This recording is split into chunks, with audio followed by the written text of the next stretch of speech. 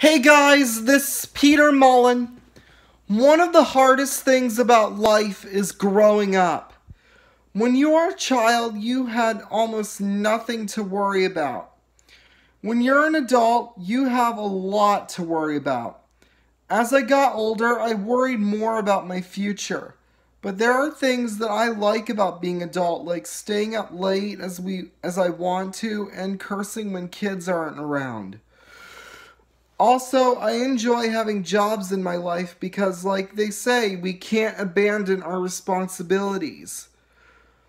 But there are flaws about growing up, like not being able to see family or friends as much as we used to, paying bills, some holidays and birthdays aren't the same as they were when you are a kid, etc.